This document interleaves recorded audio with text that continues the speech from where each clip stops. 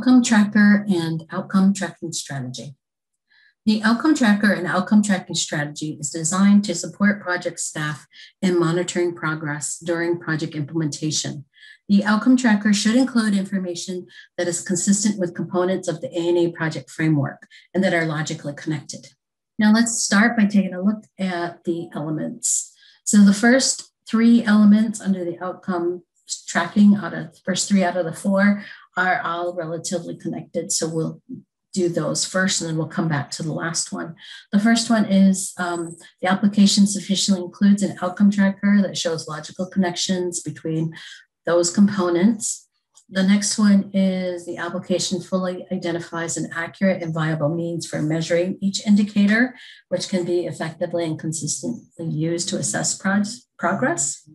And three is outcome tracker includes rational targets for the required points in time, baseline, end of each project year, end of project period, and 3 years post-project, which are supported by the means of measurement.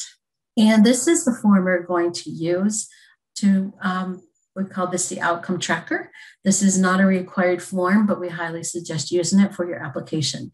It contains all the information that ANA requires. You will need to fill out one form per objective in your project. So you will see a lot of elements that have already been completed, such as your long-term community goal, current community condition, project goal, objective, primary outcome. We've identified these in the project framework.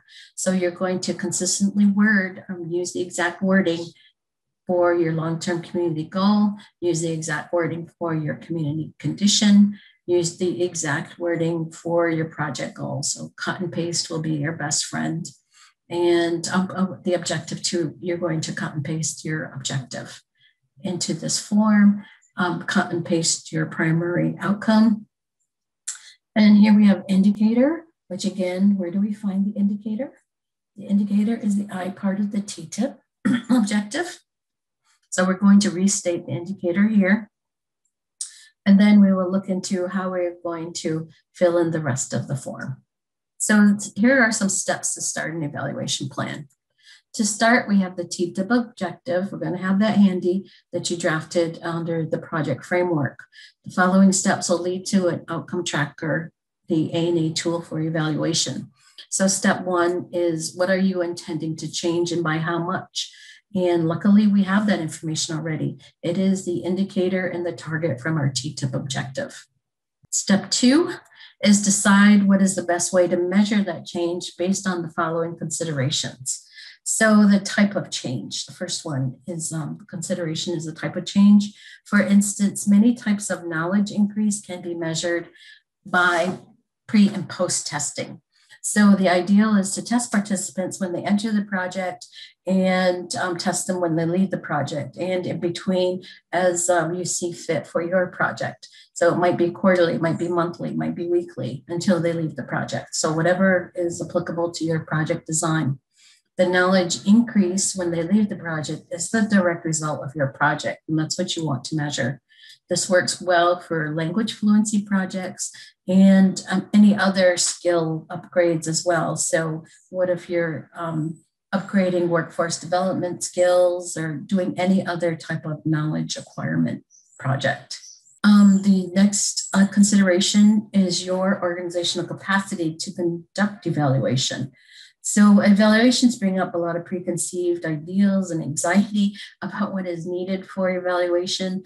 And the ideal of expensive consultants is gone. ANA is specifically design the evaluation outcome tracker so that communities can conduct their own evaluation. So these evaluations can be managed by staff with the appropriate tools. Sometimes it could be just, fluency scale assessments and then tracking them on Excel spreadsheets. It could be that simple. So you need to consider what your staff is capable of doing. You need to figure out what else you need to research or develop. You may need to develop evaluation tools such as a fluency scale during your planning phases of your project. So this will be your means of measurement. And it is, just again, to reiterate, it is the best way to measure that change and target that we mentioned in step 1.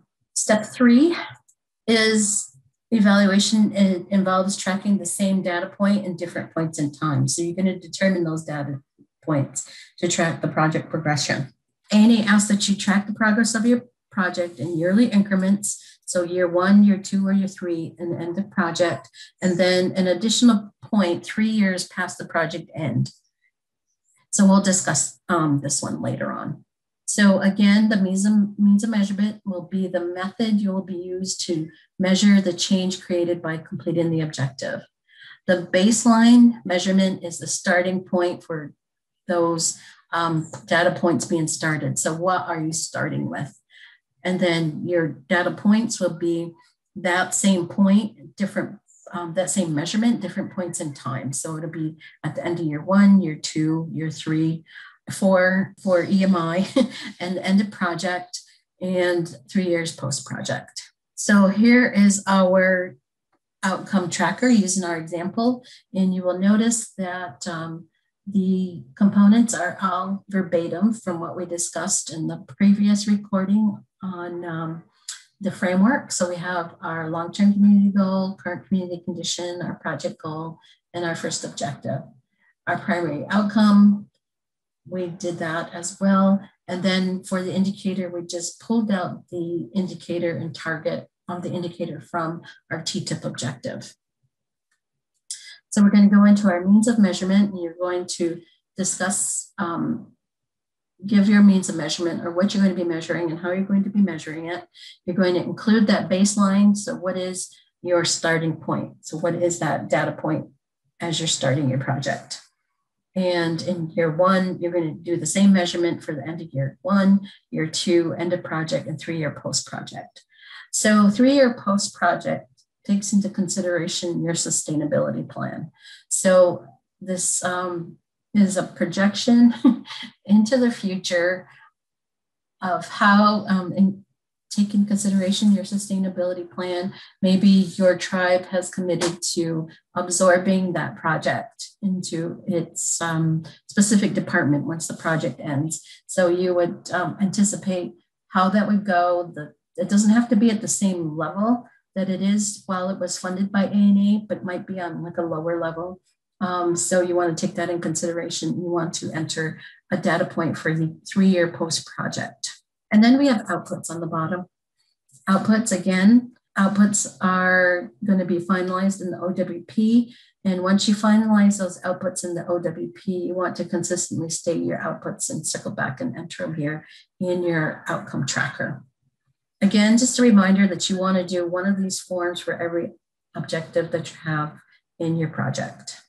So for our example, the means of measurement is that the participants will achieve 25% improvement on the following factors. So weight, BMI, blood pressure, A1C, fasting glucose, and cholesterol.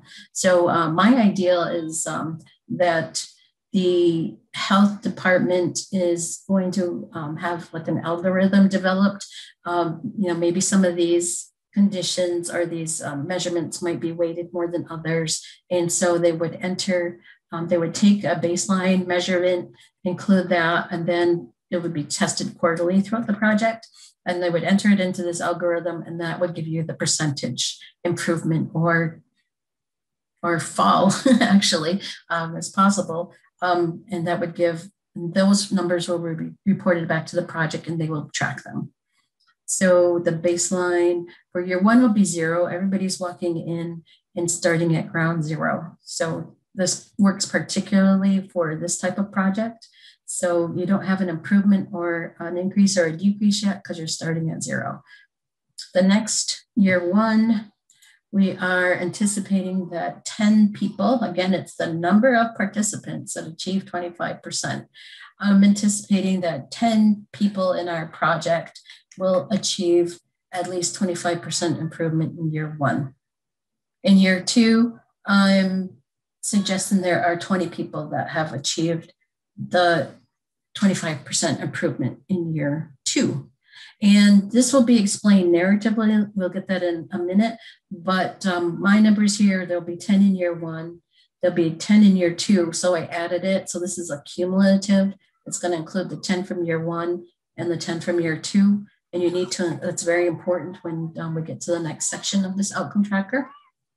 And being consistent, again, there'll be 10 more that have reached it for a total of 30 people at the end of the project period.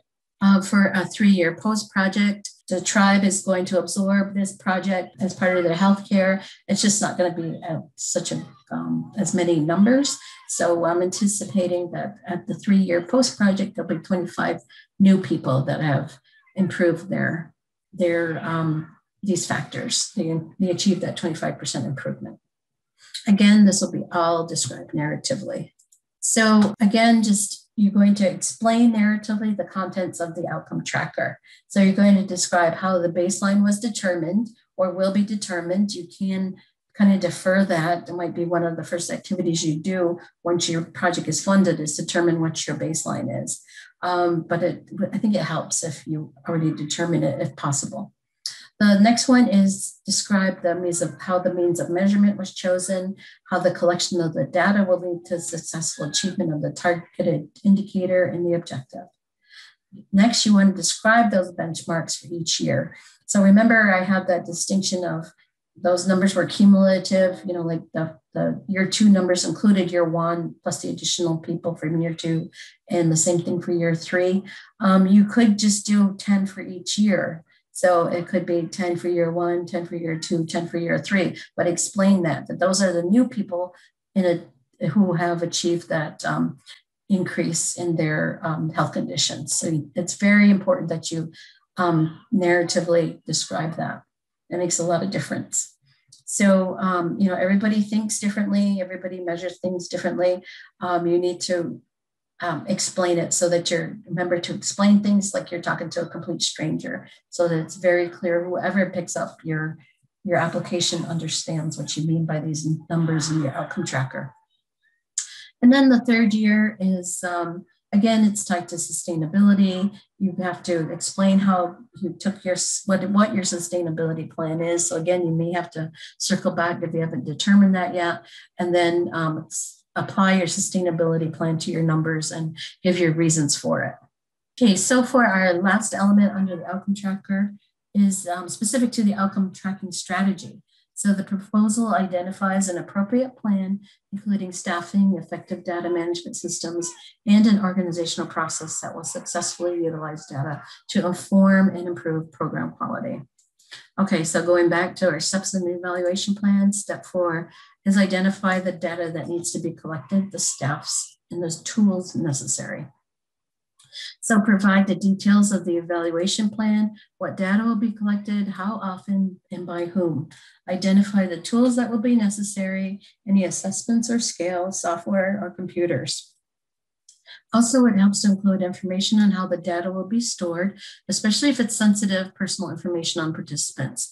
You should detail how you will keep that information confidential through any encryption, as well as the confidentiality policies of your tribe or organizations, if it is applicable to your project. So recap again, include the data that you're collecting for your outcome tracker. So in this case, it will be the blood work that will indicate an improvement in those conditions, how often it will be collected, and for the project that we're using for an example, this will be quarterly. It'll be collected quarterly, and who and how will manage this data. So this is very important. So you want to identify the staff person who will be responsible for collecting this data. I often refer back to first aid training. When you come upon an emergency, you specifically pick a person, point to that person and say, you call 911, instead of just yelling, somebody call 911. So what happens is people assume somebody else is calling 911 and the call doesn't get made. So this is very applicable to data collection. If you don't identify the person, identify them in their tasks in the OWP, I would even include it in their job descriptions. You want to be very specific about who is responsible for collecting and managing the data so that it gets done on a regular basis. So very often people think that somebody's collecting data and then you get to the end of your project and nobody is collected the data that is specifically what you want to avoid. If this evaluation should be done throughout the entire life of your project in timely increments so that it's always being collected and maintained and then used to figure out, how you can improve your project or how it can be used in the future. So you want to include those systems and tools that will be used, whether you're purchasing certain softwares or even if you're doing something simple like tracking fluency rates, your assessment results on a spreadsheet. That is totally acceptable if it's applicable to your project. So, and give your policies for capturing and storing the data, especially again, if it's sensitive. So you want to make sure that you maintain that confidentiality.